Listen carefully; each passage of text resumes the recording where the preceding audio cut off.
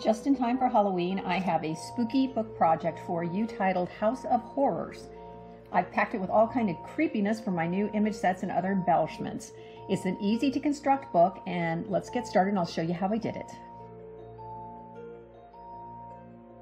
For this project, I'm using some pre-cut chipboard shapes. The first is a set of 3 haunted houses.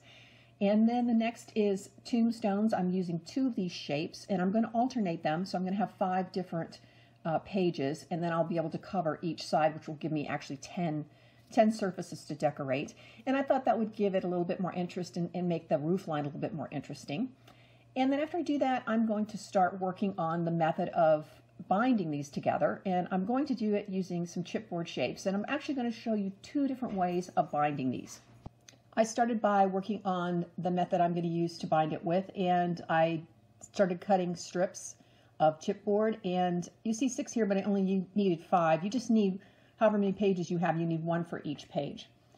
And how I decided what the size was going to be is I looked at the shapes that I was working with, and the straight edge of the haunted house shape, it was a little bit less than 5 inches. So that was the height or length of my chipboard strip. And then you want it wide enough that you're going to be able to punch the holes in it, and you don't want those holes too close to the edges of the chipboard so that the ribbon doesn't pull through, or the other method I'm going to show you doesn't pull through. So I decided on 3/4 of an inch. And then after I did that, I cut paper to cover those, and you want 2 strips of paper for each strip of chipboard. And the size of the paper, of course, I need it to cover the chipboard, but I also need it to be wide enough that it gives me a lot of surface area to glue that to the chipboard house and the chipboard tombstones.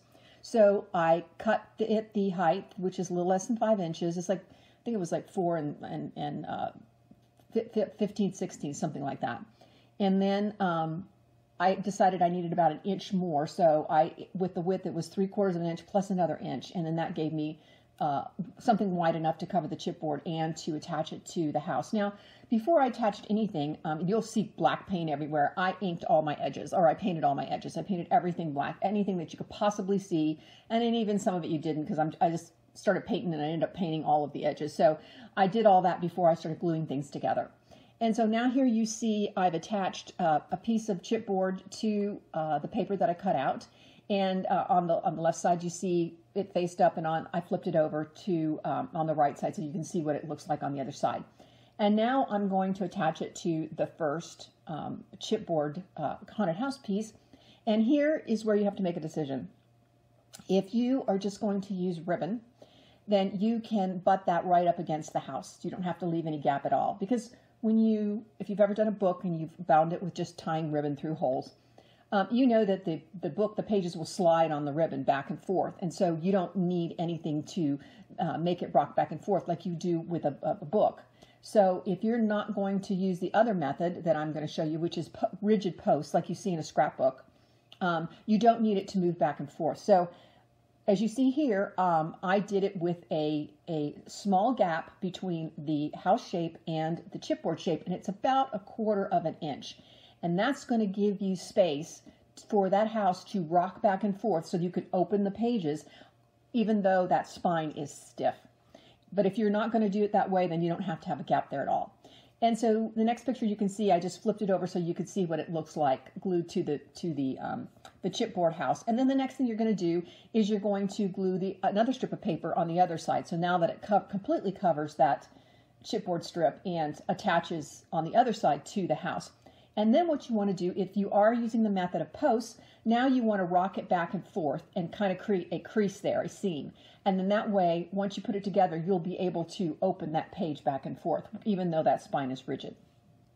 Now on the tombstone shapes, they have some areas that jut out on the bottom, of course, to make it look more like a tombstone. And you might want to consider trimming some of that off, either completely or trimming it down some, because when you go to attach the spine to that, especially if you need that extra space for the ability to rock back and forth, you might find that there's the paper doesn't completely go as far as it needs to, because there's just too much space with that little jut out. So I didn't completely take it out, but I trimmed it down a little bit. And then you can see in the next picture, you can see that I still have the gap there. but it's not. It still has enough space for me to glue it onto that 1 inch of extra paper. I didn't trim it all off. You don't have to, but you could if you wanted to. And you still have the tombstone shape at the top and on the other side. Now, once you get done doing that to all your pages, however many you happen to have, in my case it was 5, then you now want to work on punching your holes. And so to do that, I clipped together a couple of the books and punch the holes at the same time. So the clip helps keep everything aligned and straightened, and I'm going to end up putting 3 holes. You'll want to put in the number of holes that work for the book you're doing. You don't need a ton of them, but if you're doing it with ribbon, if you do too few, your book's going to be really wonky. The pages aren't just going to go back and forth, but they'll slide up and down and be uneven. So you do want to have enough in there. And so with something that's this width, about 5 inches, or height, I should say, 3 holes works pretty nicely. And so once I punch those holes, then I use one of those as a template to punch the holes in the next ones until I get everything punched.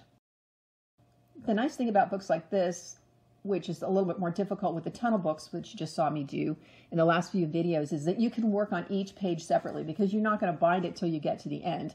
So you don't have to worry about pages interfering with each other or dimensional stuff getting in the way. So you can just, now that you've got your spine on, you can cover them with your decorative paper and then get busy on doing whatever embellishments that you want to do. As usual with my projects, for this one I created some new collage sheets and digital image kits. The first of which are House of Horrors 1 and House of Horrors 2, and that is filled with all the spooky stuff you see on all the pages. Chairs, furniture of every kind, ghouls, ghosts, spooky pictures, candles, cats, you name it. The next is spooky portraits, and this is a whole bunch of portraits that are really creepy, where I've altered pictures to make them look like they're ghosts, or they're werewolves or vampires or headless people, skeleton people. And you get some of those in the House of Horror sheets, but this whole spooky portraits, then you get nothing but those, and they come in multiple sizes. And then there's also a half sheet of candles. I used a lot of candles in this. I think it gives it a lot of creep factor. And so there are some candles in the House of Horror pages, but this is just solid candles. There's like 40-something different candles. And then another sheet that I used, particularly on the front, is this is an older sheet. It's a half sheet of lanterns. So if you want to add some lanterns to the outside of the house. And then there's the digital kit, the House of Horrors. Now it's got everything in those first 3 collage sheets. It's got House of Horrors 1, House of Horrors 2, all the spooky portraits, and a ton more images. So there's 100 images in this set. So if you want to work with the images individually, you just print what you want to resize them, the digital kit is really a nice way to go. The other thing I used as an old sheet is the ghost sheet, and I used that to put images behind the windows that you will see on the front and on the inside and on the back. And then the front door, I used an old sheet called, our old digital kit called Old Windows and Doors, and it's just full of old windows and doors. And again, because it's a digital kit, you can size those and make it fit the project. So for instance, the door that I used, I made it a little bit larger so it fit the scale of everything else I was doing.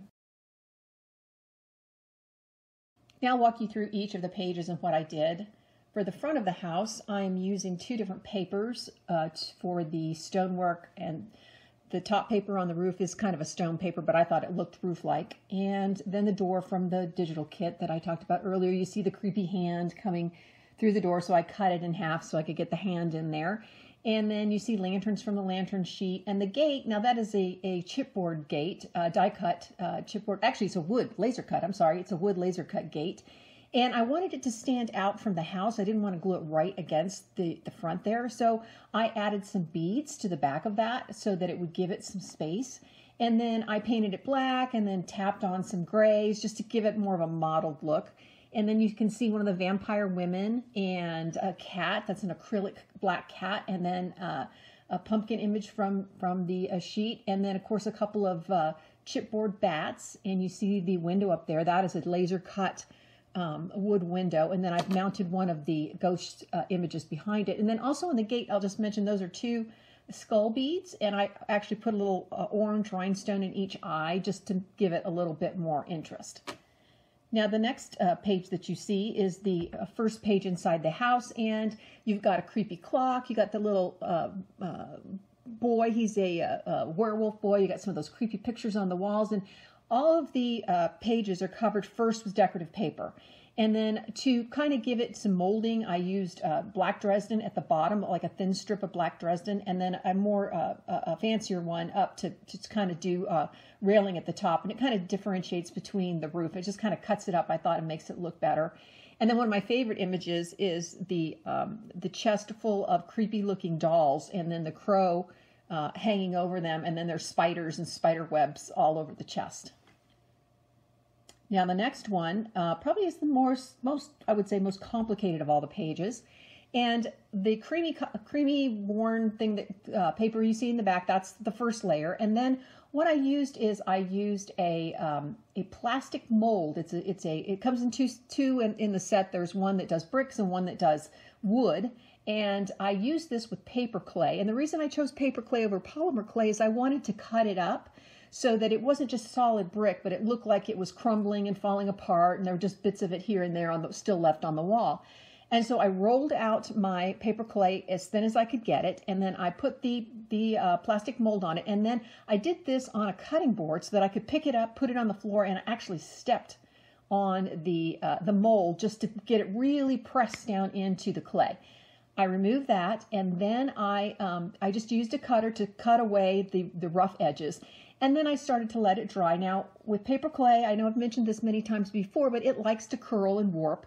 So you got to watch it. And if you just let it dry a little bit on the top, you can then put a little bit of weight on it with a paper towel in between. And a lot of times I like to put a paper towel underneath it too, because that'll pull the moisture out.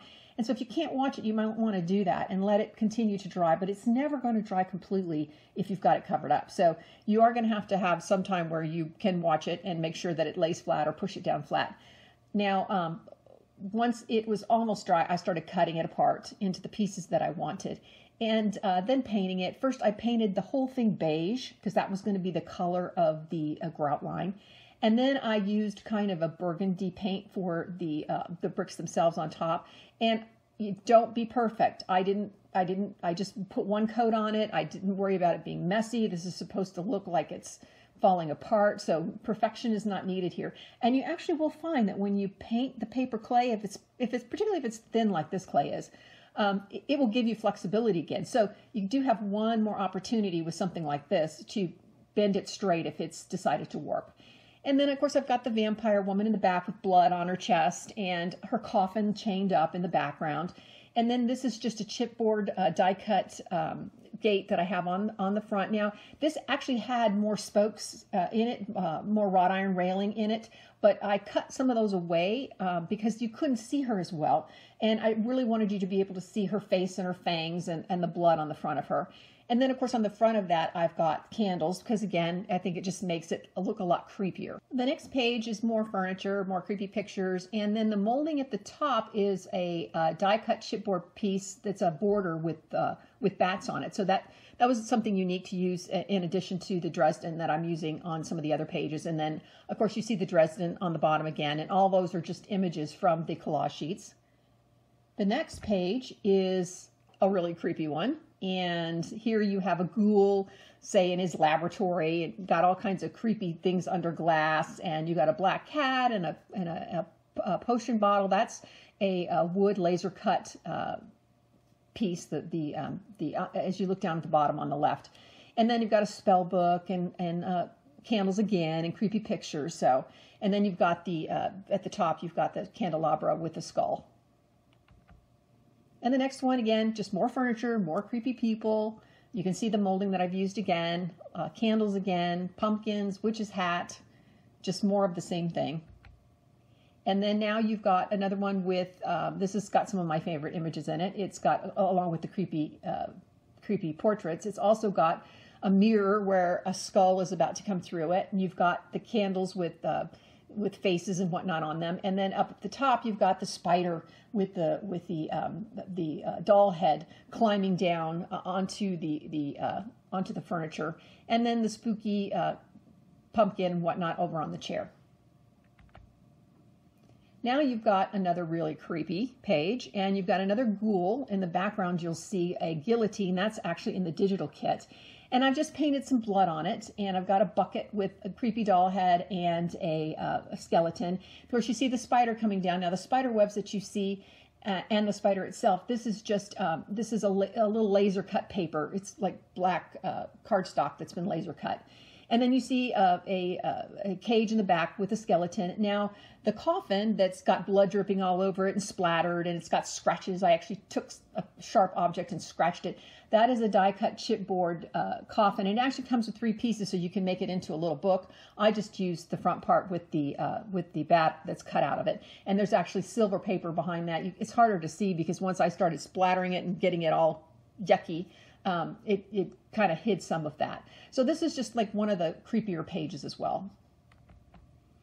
Now again, we're back to furniture. Now the difference in this one, other than just different paper or different images and different background paper, is look at the border at the top. So this is just like the bat one, except this one is a die-cut chipboard one with spider webs on it.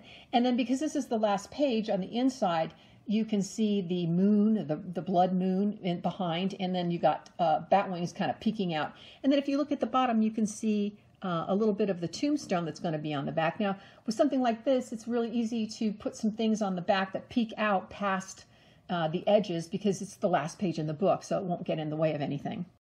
So the last page, I'm using the same paper I did on the front page to do the roof and the wall. And of course, now you can see the whole blood moon and a bunch of bats. And again, I've got some, you saw the round wood laser cut windows. These are same thing. They're wood laser cut, but they are the Gothic arches. And then I've got some Dresden as the trim. And then you see the blood fountain in the background. Now that I intended to put in the digital kit, but it got left out. And so I have that for free for you on my blog. So if you go over there, you'll find that and you can download it and use it. And then I've got this vine going, and those are just individual stems of black rosebuds and roses. And if you just twist the stems together, and you can just create a nice little vine.